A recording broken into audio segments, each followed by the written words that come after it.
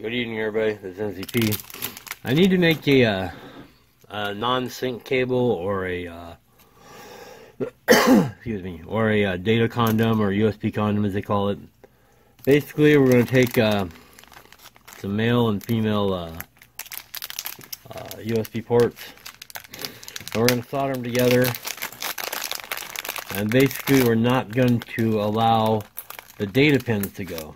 Now, just so we're clear here,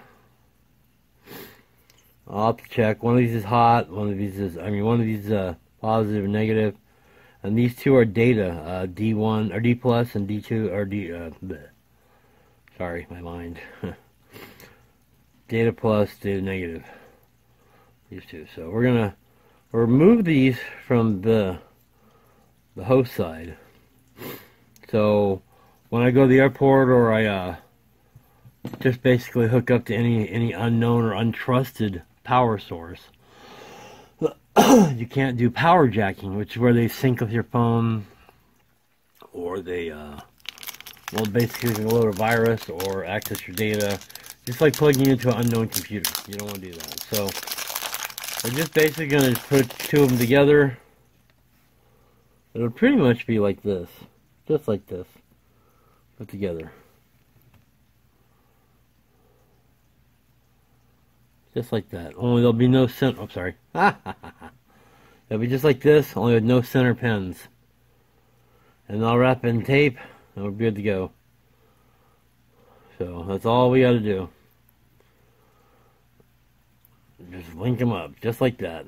And then, I don't know. I'll see if I can solder the side there. I don't think I can solder the other side, but it'll be good. I can put some heat shrink tube in there, I guess. Like I said, this is just for getting through the airports and any other places I don't trust. And then I can plug the regular cable into here. In fact, I may just take a pair of pliers and yank these cables out, and be done with it. But on one hand, you can take and you short these two pins. Where's my camera? There we go. We short these two pins here, and that will allow it to think that it's connected to the system, and that'll give you a hot charge or the full power. But I don't know, you can do that, but I may just do it. I might not. I'll probably short them, heck with it. But basically, you make sure the two center pins do not have conductivity between the two. You don't want them to sync and transfer data, so you only want the pin 1, the pin 4, or 1 and 4, whatever it is.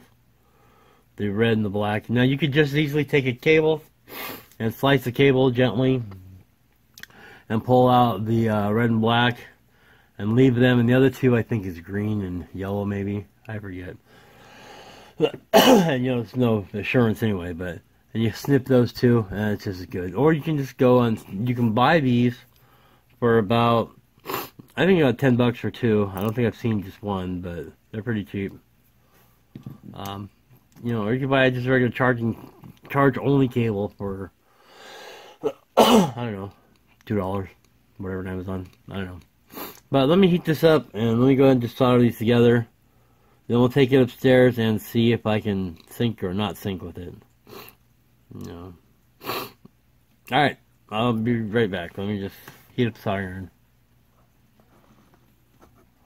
Alright, soldering is up to temperature. Make sure we're in view here. So we can pry these up a little bit, the two center ones. And I'll go ahead and short them.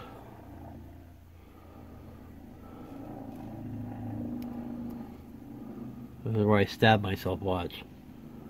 I think things are sharp.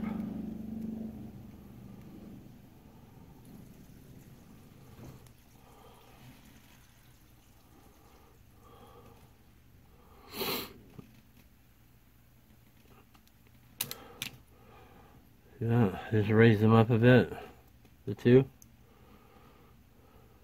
We're going to go up like that. We're going to solder them together, or short them. And then we're going to clip the lead off as much as I can. Just like that.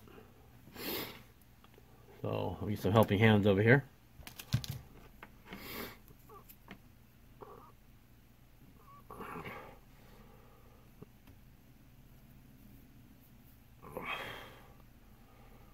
we go. Shorted. No big deal. Simple. Now, as far as this side goes, we'll just pull them out, man. Shank them out with a pair of pliers.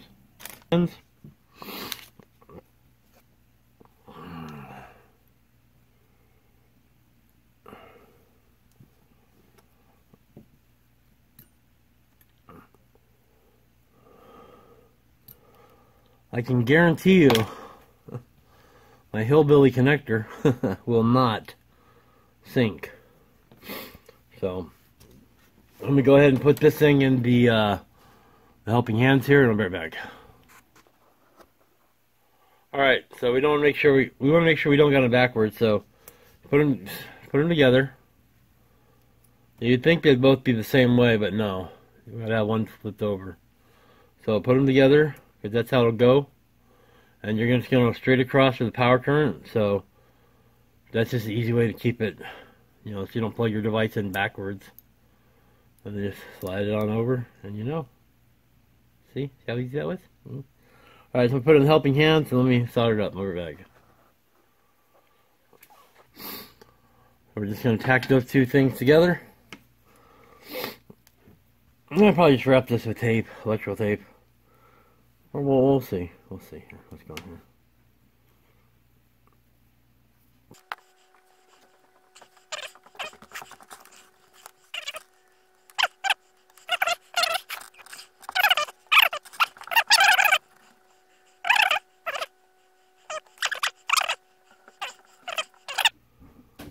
That'll work just fine.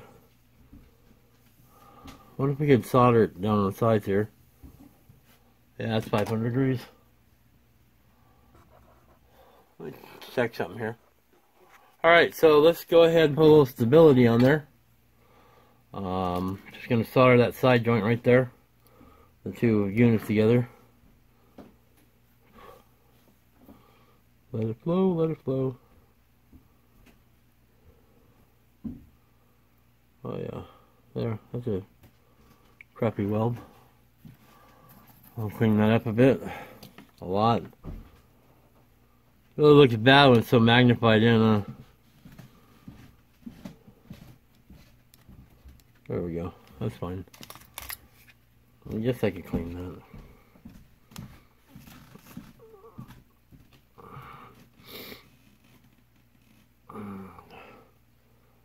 Wow, that really transfers heat well.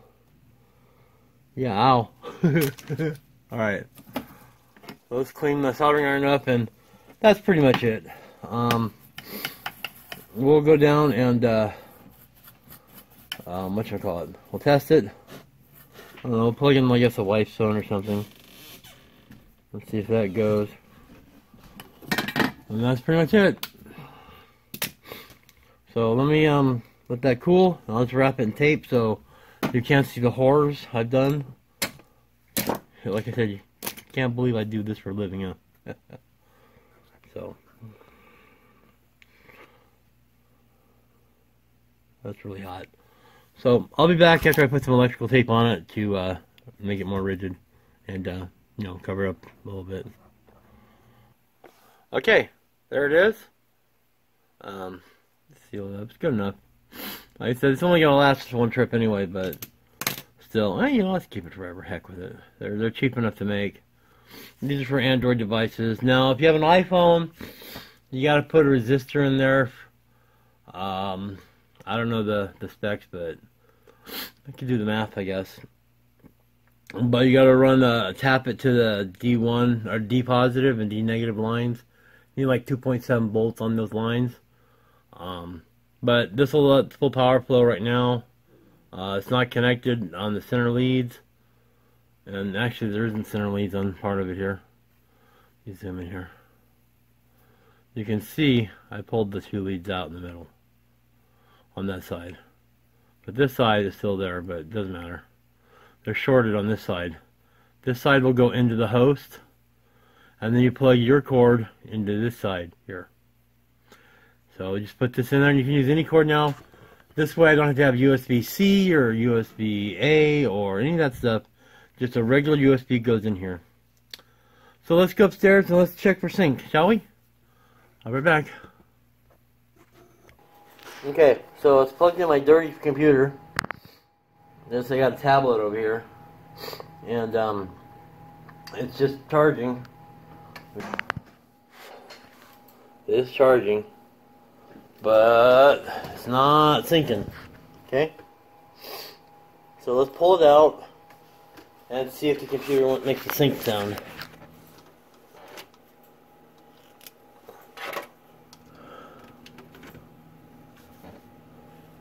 Let's see here. Anything? There we go. You hear that? Now it's synced. Now it's no sync. So there's no sync going through. But we're still good. So it was a real simple thing to do. You can't data jack me now. You can't install stuff. This is an old tablet. This is a what is this? Hey, what is this? I don't know either. Oh, HP something. Hewlett Packard. Yeah, I know that. But HP Touch tablet, which I put Android on instead of their HP stuff. What? Huh? What was it? It's not anymore. Anyway, it's very old.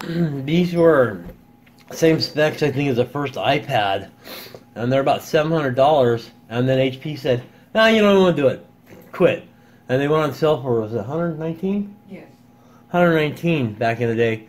So they said they didn't have any. My wife jumped the counter and went into the back room and grabbed one and said, "Yeah, you do." They're saving it for their friends. Remember that? Yes, I remember. Yeah, anyway, so I'll get that tablet for you. I'm so tired, I'm getting giddy. Real simple, and it will protect my data and everything. So, you know, you don't want them to data jack you. So this is a USB condom, a USB sync stop, or whatever. There's no data going to go through. It's just charge only. So when I'm at the airport or a public Wi-Fi or anything like that, yeah, it's all good. All right, guys, NCP, you guys have a great one. I have got to go. I'm running far behind on things, and